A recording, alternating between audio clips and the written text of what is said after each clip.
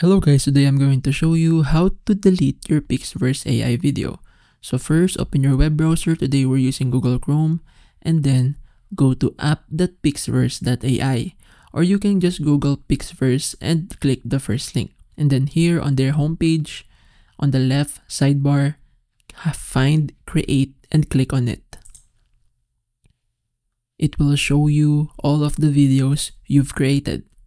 So if you want to delete something, click on one.